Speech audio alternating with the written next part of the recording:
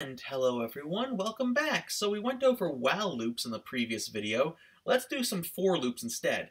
Now a for loop is basically a while loop with a counter already inside it. So, for those of you that were having problems with getting infinite loops, you forgot to keep adding the counter, well, we can fix that with a for loop very easily.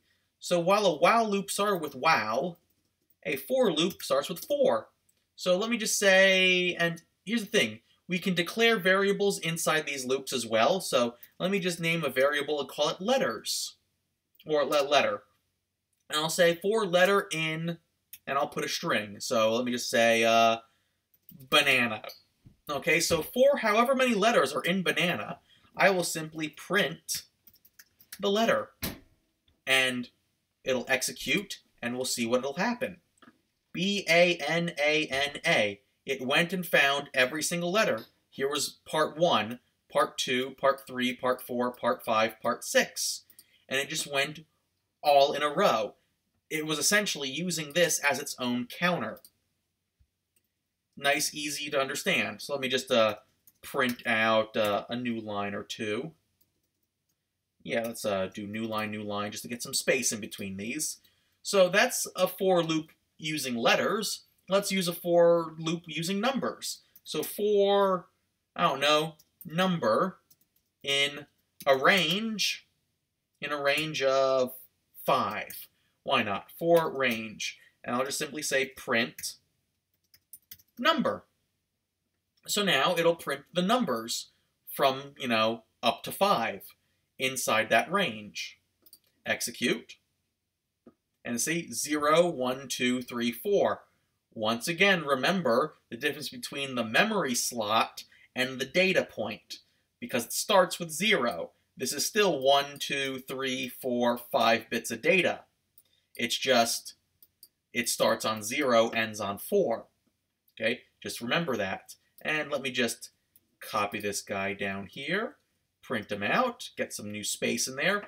We can do the same thing once again. Let's go back to strings here, but instead let's go with a word bank. So I'll just say here's a word bank, and my word bank is equal to, I'll say it is banana. Whoops, let me use quotes. Banana. And then I can also once again say, apple. And I can say strawberry. I got 3 different words there. And I can simply say for, I don't know, words or word in word bank. So for however many words there are in word bank, there's 1, 2, 3 of them, I'll simply print the word and execute. And oops, name word bank is not defined. What did I miss? Oh, because I capitalized the B. There we go. Now let me execute it. Then went banana, apple, strawberry. It printed all 3 of them with just, that one print statement, because it went back through the entire loop with its own self-counter going in there. And of course, the same thing if these weren't words and these were instead, numbers, like there was a 5, a 3, and a 1. Execute it. It would still give me the 5, the 3, and the 1. So, once again, you can store multiple things, not just strings inside of it, although I named it word bank, so I should probably keep them as words. But now, let's do ourselves a, let's copy that again and paste it. Let's make ourselves a 4th for loop here, and this will be for, I'll name it numbers again. Numbers in range. Now, here's what the difference. This is going to be a difference from this simple range of 5.